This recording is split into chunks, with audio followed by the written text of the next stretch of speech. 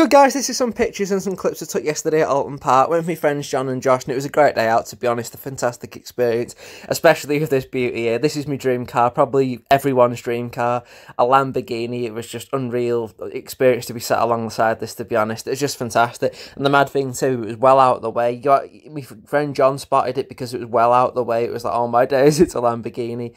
So yeah, that was unreal. And then this is the McLaren, the orange one. There was a lot of McLarens and Ferraris, it must be said.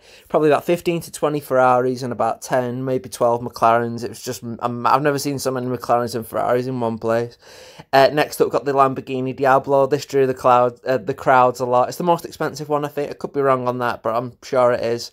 And then next up, we've got the Ferrari. Again, like the Lamborghini, this was out of the way. As soon as we got there, the first cars we've seen was the Ferraris and the Lamborghini. It was like, oh my days. This is some footage of the supercar show. Didn't get much clips, just a couple. It was a really good race, to be honest. The noise the cars made was just amazing. Then next up, we've got the McLaren. Probably the best McLaren of the day, I think, the blue one. Orange ones are sexy, but I feel like that one's just a little bit more sexier. Then we've got another Lamborghini. This is the convertible black one. The crowds were a little bit more round with this one, to be honest. There was a coupe one too. Then we've got a Porsche Boxster. Again, convertible, what can you say, beautiful car. Then the Porsche GT3 RS, that drew a lot of the crowds too. A lot of people were looking at that. Probably most people's favourite Porsche, to be honest. Then we've got the Lotuses. The Lotus is a really weird car. It's brilliant. They're unbelievable looking cars. You have to stop and take a picture, don't you? Then another Lotus. They've always drew my interest. They're just unreal cars. Then we've got another Lamborghini, a coupe version, the orange. Orange, arguably one of the most, if not the sexiest colour for a Lamborghini.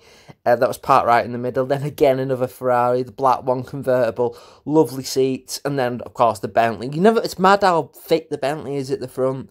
Such a fierce front. It's a lovely car, really is. Really powerful. Then the engine for a Ferrari. So I'm talking a little bit fast. I probably should have extended the clips, so I could have talked a bit longer. But then we've got another McLaren, the blue one.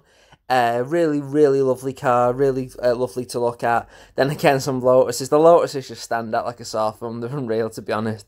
Then a Maserati. There's a few Maseratis, actually. And then there's just some more clips, some footage again from yesterday from the supercar show.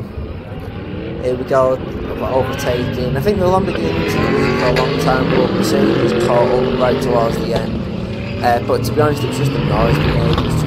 It was unreal, to be honest. You could hear it from miles away. It was unreal seeing this. Like, literally, go with the speed you go. I think they go up to 130 miles an hour. I think it's something around that, John said. It was around that.